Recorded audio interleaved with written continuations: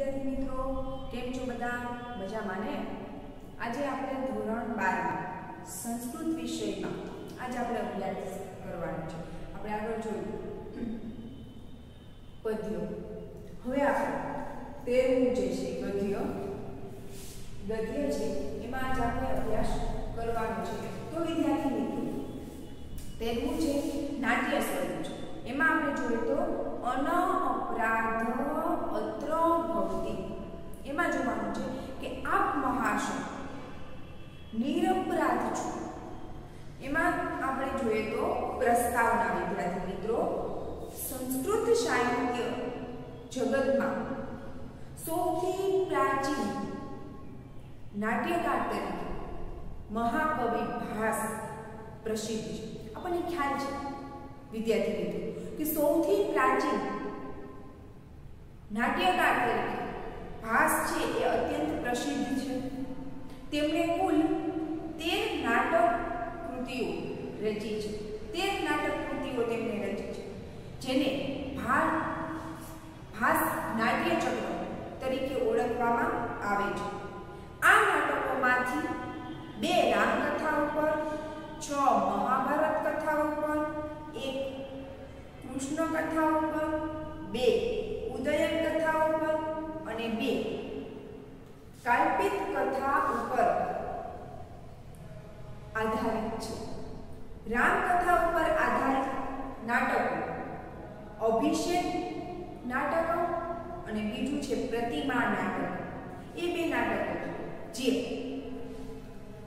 રામકથા પર આધારિત છે.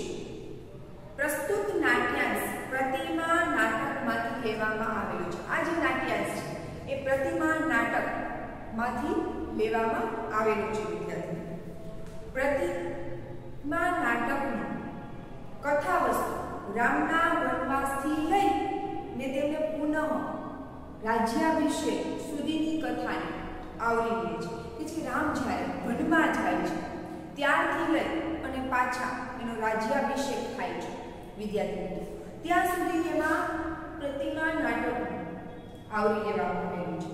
એ ધ્યાનપાત્ર છે કે વાલ્મીકી રામાયણમાં આ કથા વસ્તુ જે રીતે આલેખિત છે તે મહાકવિ ભાસે કેટલાક મૌલિક ફેરફારો કર્યા છે.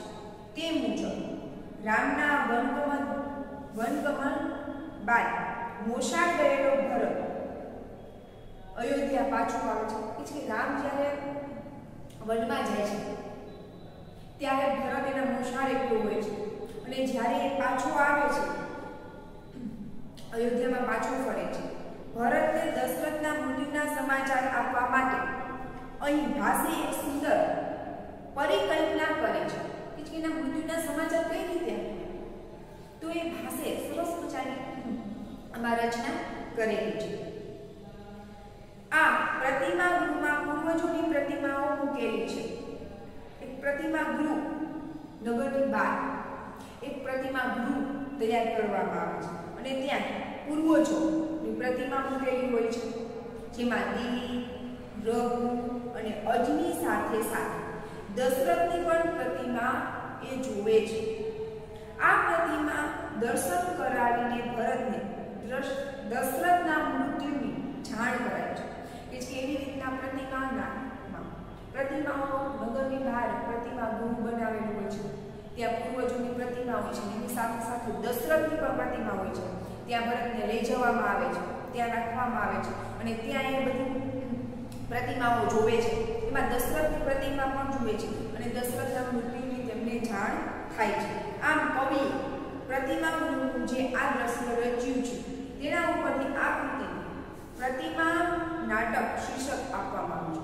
તેથી આ પ્રતિમા નાટક કોઈ નામ આપવામાં આવ્યું છે. કે પહેલાના સમયમાં એટલું આ સંદેશાવ્યવહાર એટલું બધું નહોતું.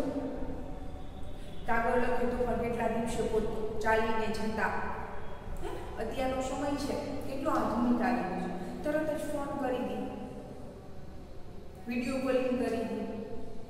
પણ પહેલાના સમયમાં એ સમાચાર કોઈ વ્યક્તિ લઈને જતા. હવે ચાલીને જાય, 2-3 દિવસે પહોંચે. તો એવી રીતના એ સંદેશો મળતો હતો. એટલે આને આવી રીતના સંદેશો આપ્યો કે નગરની બહાર પ્રતિમા બનાવવામાં આવી ગૃહમાં અને ત્યાં બધા પૂર્વજોને રાખવામાં આવી પ્રતિમાઓ. એમાં દશરથનું રહી અને એના ઉપરથી આ પ્રતિમા નાટક એવું શીર્ષક આપવામાં આવ્યું. પ્રતિમા નાટકમાં મહાકવિ ભાસે બીજા પણ અનેક પરિવર્તનો કર્યા છે. તેમાં રામને 14 વર્ષના વનવાસની માંગણી કરનાર કૈકેયીના પાત્રના ઉદાત્તીકરણનો પણ સમાવેશ થાય છે. અહીં કૈકેયીએ દશરથ પાસે રામના વનવાસની જે માંગણી કરી હતી તેની પાછળના એક નવા જ કારણની કવિએ પરિકલ્પના કરી છે. તે મુજબ શ્રવણના પિતાનો પુત્રવિયોગથી શાપ અલ્પકાળમાં ભોગવાઈ જશે એમ વિચારીને કૈકેયીએ રામના વનવાસની માંગણી કરી હતી. આમ દર્શાવીને મહાકવિ ભાસે કૈકેયીના પાત્રનું ઉદાત્તીકરણ કર્યું છે. હવે એને પેલા દશરથને શાપ આપ્યો કે દશરથ રાજા છે એ પોતે શિકાર કરવા જાય છે ત્યારે શ્રવણ છે એ પોતાના માતા પિતાને એ યાત્રા કરાવવા નીકળ્યો છે અને પાણીમાં એને ખૂબ તરસ લાગ્યો છે માતા પિતાને તેના માટે પાણી ભરવા જાય છે અને પાણીમાં ગુડગુડ અવાજ આવે છે. એટલે પેલા દશરથને એમ કે કોઈ હરણ કે આવ્યું છે અને બાણ ચલાવે છે. એમાં શ્રવણનું મૃત્યુ થાય છે અને એના માતા પિતાને જઈને વાત કરે છે કે આવી રીતના તમારા પુત્રનું મારાથી મૃત્યુ થઈ ગયું છે. ત્યારે એને શ્રાપ આપે છે શ્રવણના માતા પિતા કે અમારા પુત્ર વિયોગથી થયું એમ તારું પણ મૃત્યુ છે. એ તારા 4 પુત્રો છે છતાંય પુત્ર વિયોગથી મૃત્યુ થશે. એટલે એમ વિચારીને અહીં ભાષે કૈકેયીનું ઉદારીકરણ કે કૈકેયી એ શ્રાપ છે તો એ શ્રાપ માટે રામને વનવાસ મોકલ્યો એમ કહીને ભાષે અહીં એનું ઉદાત્તીકરણ કર્યું છે કે ઉદાત્તીકરણ કર્યું છે. તો એમાં આપણે પાઠમાં જોઈએ વિદ્યાર્થી મિત્રો સુમિત કુમાર એટલે હે કુમાર પુત્ર ક્રોધો વિનીતાના લજ્જા વા કૃત ચેતસા કે વિનયતા એટલે કે વિનય લોકોને મારે વિનય લોકોને ક્રોધો કે ક્રોધ ઉત્તમ કેવો વિનય લોકોને ક્રોધ કેવો લજ્જા વા કૃત ચેતસા કે લજ્જા વા કૃત ચેતસા આ વિનય લોકોને ક્રોધ કેવો કે દઢ મનોવૃત્તિ વાળા જનોને લજ્જા કે જેમાં દ્રઢ મનોવૃત્તિ હોય વિચારવાની શક્તિ હોય એટલે વિચારશીલતા દ્રઢ મનોબળ હોય એને લજ્જા એને વળી લજ્જા કેવી મયા દૃષ્ટ મેં જોયું કે મેં તો તેમના વિનાનું તુચ્છુદ્ય તેના વિનાનું તેના વિનાનું તપોવન કે તપોવન દૃષ્ટમ જોયું મેં તો તેના વિનાનું તપોવન જોયું. સુમિત્ર કહે છે કે હે વિનય લોકોને ક્રોધ કેવો જે વિનય લોકો છે એને ક્રોધ કેવો દ્રઢ મનોવૃત્તિ વાળા જનોને લજ્જા કેવી મેં તો તેમના વિનાનું ખાલી તપોવન જોયું. શ્લોકનું ભાષાંતર છે વિદ્યાર્થી મિત્રો ફરીથી ધ્યાન આપજો. વિનય લોકોને ક્રોધ કેવો દ્રઢ મનોવૃત્તિ વાળા જનોને લજ્જા કેવી મેં તો તેમના વિનાનું ખાલી તપોવન જોયું. આગળ ભરત કહે છે ક્વમ ગતા ઇતિ શ્રુતા કે ક્વમ ગતા કે તો હવે તેઓ ક્યાં ગયા હોવાનું સાંભળ્યું કે ત્યારે તેઓ ક્યાં ગયાનું સાંભળ્યું શ્રુતા સાંભળ્યું શ્રુત સુમિત કિલ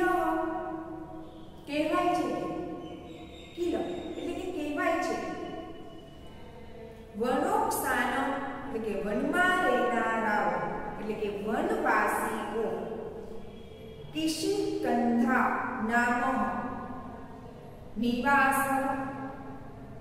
કહેવાય છે કે કિલ એટલે કે સાંભળ્યું છે કે કહેવાય છે કે કિષ્કિંધા નામના વનમાં નિવાસ કરે છે. નિવાસ એટલે કે નિવાસ સ્થાન છે. કહેવાય છે કે વનવાસીઓનું કિષ્કિંધા નામનું નિવાસ સ્થાન છે. તત્ર ગતા ત્યાં ગયા છે. એટલે કહેવાય છે કિષ્કિંધા નામનું નિવાસ સ્થાન છે ત્યાં તે ગયા છે. ભરત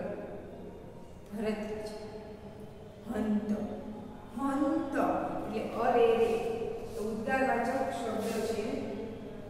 હંત અરે રે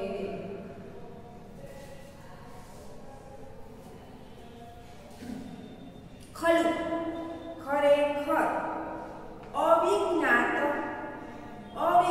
એટલે કે વિશિષ્ટ પુરુષ વિશેષા વિશિષ્ટ પુરુષને ઓળખતા નથી. કે તમે વિશિષ્ટ પુરુષને ઓળખતા નથી. ખલુ વાનરા કે અરે રે ખલુ વાનરા વાનરો ખરેખર વિશિષ્ટ પુરુષોને ઓળખતા નથી. દુખિતા પ્રતિ વસંતી અને દુખી રહે છે. ખરેખર વાનરો અરે રે વાનરો ખરેખર વિશિષ્ટ પુરુષોને ઓળખતા નથી. દુઃખથી રહેતા હશે. તેઓ દુઃખથી રહેતા હશે. પ્રતિવસતી એટલે રહેતા હશે. સુમંત્ર તિલ્ય યોનય ચો તિલ્ય યોનો એટલે પશુ પક્ષી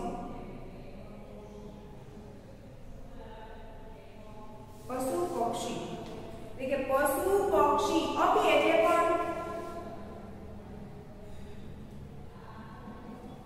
પશુ પક્ષી પણ અપકૃતમ ગચ્છન્તિ એટલે કે ઉપકારને જાણે છે. એટલે પશુ પક્ષી પણ ઉપકારને જાણે છે. ભરત તાત એટલે એમ કે છે ભરત એમ કે છે તાત એટલે કે વડીલ. કથમ ઇવ એ કેવી રીતે વડીલ એ કેવી રીતે. સુમિત્ર સુગ્રીવો ભ્રશિતો રાજ્યાત જયેષ્ઠ ભાત્રા જયેષ્ઠ એટલે મોટા ભાત્રા એટલે ભાઈ મોટા ભાઈ વાલીના એટલે કે વાલીને સુગ્રીવો એટલે સુગ્રીવને ભ્રશિતો રાજ્યાત એટલે કે રાજગાદી પરથી ભ્રશિતો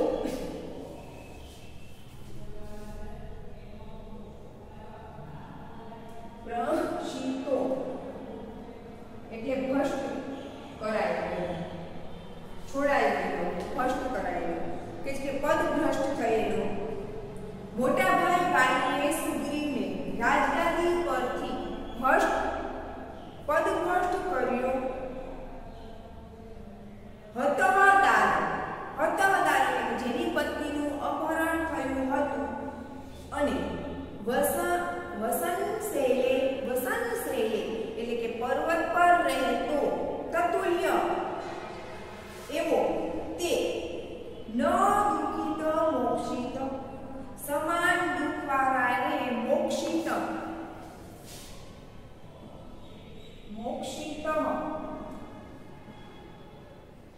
એટલે મુક્ત કરે.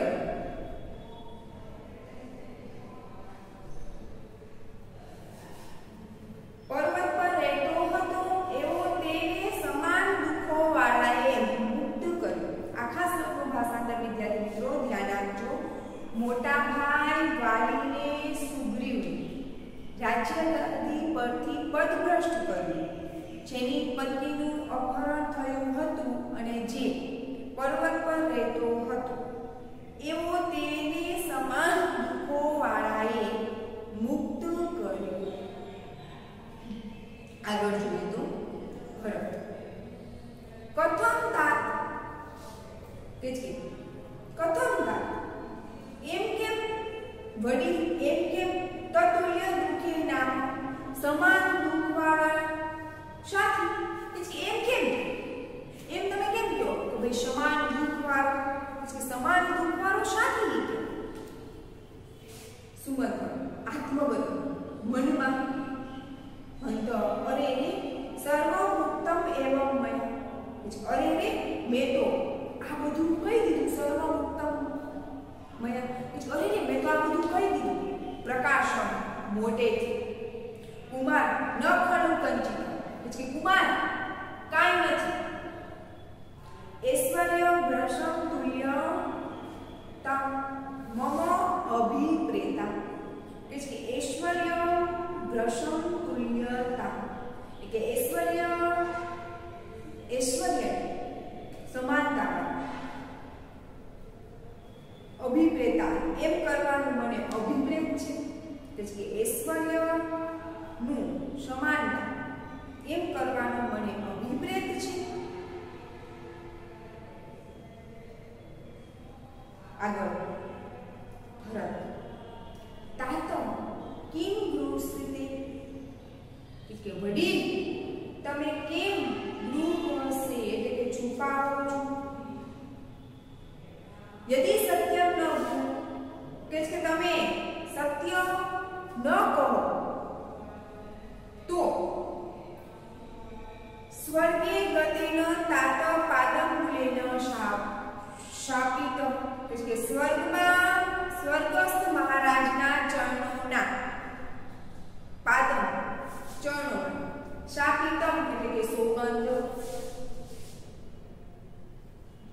શાપિતમ એટલે સોગંદ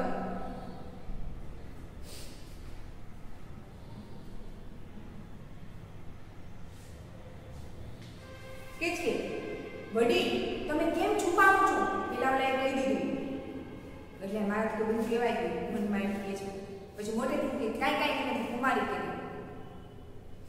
ઈ કાંઈ છે નહીં કે એટલે ભરત એમ કહે છે કે વડીલ તમે કેમ છુપાવો છો એ કે જો સત્ય ન કહો તો તમને જે સ્વર્ગમાં મહારાજના ચરણોમાં મહારાજના ચરણોના સોગંદ છે મહારાજ એટલે કે દશરથ સ્વર્ગમાં વ્યાગે છે મૃત્યુ પામે છે તેના ચરણોના સોગંદ છે સુમત કા ગતિ તેનો શું ઉપાય કે શું ગતિ શું ઉપાય શ્રૂયતા સાંભળો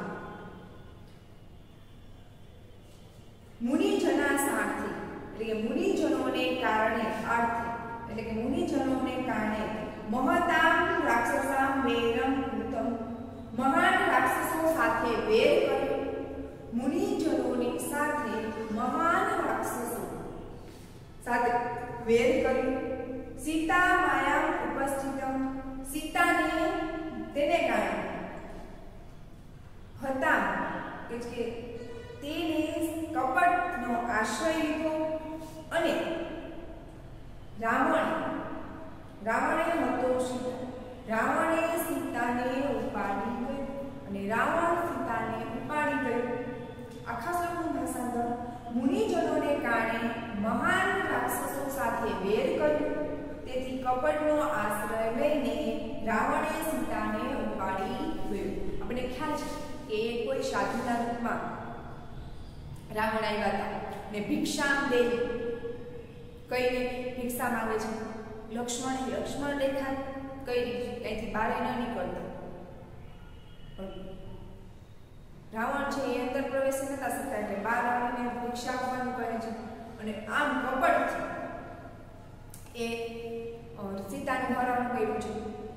રામને હરણની પાછળ જવા કહ્યું અને હરણ જ્યારે એ મૃત્યુ પામે ત્યારે રામ લક્ષ્મણ એમ બોલ્યા એટલે લક્ષ્મણ પણ એની પાછળ ગયા તો કપટથી સીતાનું હરણ કર્યું અને સીતાને રાવણ ઉપાડી ગયો. આખું ભાષાંતર વિદ્યાર્થી મિત્રો જોઈ જાય તો એક વખત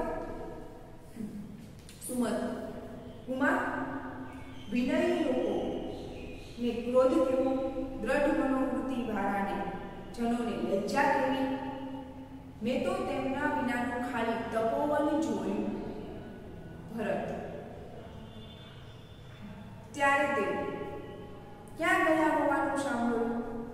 સુમિત્ર: કહેવાય છે કે વનવાસીઓ કિષ્કિંધા નામનું નિવાસસ્થાન છે, ત્યાં ગયા છે. ભરત: અરે રે, વાનરો ખરેખર વિશિષ્ટ પુરુષને ઓળખતા નથી, દુઃખથી રહેતા હશે. સુમિત્ર: પશુ પક્ષીઓ પણ ઉપકાર જાણે છે. ભરત: વડીલ, એ કેવી રીતે? સુમિત્ર: મોટા ભાઈ વાલીએ સુગ્રીવને રાજગાદી પરથી પદભ્રષ્ટ કર્યો, જેની પત્નીનું અપહરણ થયું હતું અને જે પર્વત પર રહેતો હતો એવો તેને સમાન દુઃખવાળાએ મુક્ત કર્યો. ભરત: સમાન દુઃખવાળો કે એમ વડીલ, એમ સમાન દુઃખવાળાને મુક્ત કરેલો? સુમિત્ર મનમાં: અરે રે, મેં તો આ બધું કહી દીધું મોઢેથી. કુમાર, ખરેખર કંઈ નથી. ઐશ્વર્ય નામની સમાનતા એમ કરવાનો મને અભિપ્રેત છે કે ઐશ્વર્ય બસ એવું કરવાનો અભિપ્રેત થયું છે, મને એવી ઈચ્છા થઈ છે. ભરત: વડીલ, તમે તે છુપાવો છો. જો સત્ય કહો તો તમે, સત્ય ન કહો તો તમને સ્વર્ગના મહારાજના, સ્વર્ગે સુધાવેલા એટલે સ્વર્ગસ્થ મહારાજના ચરણોના સોગંદ છે. સુમિત્ર: તેનો શો ઉપાય? શામ: મુનિજનોને કારણે મહાન રાક્ષસો સાથે વેર કર્યો, તેથી કપટનો આશરો લઈને રાવણે સીતાનો વધ કર્યો. તો અહીં સુધી આપણે રાખીએ. એમાં હોમવર્કમાં વિદ્યાર્થી મિત્રો તમારે પેજ નંબર 54 પર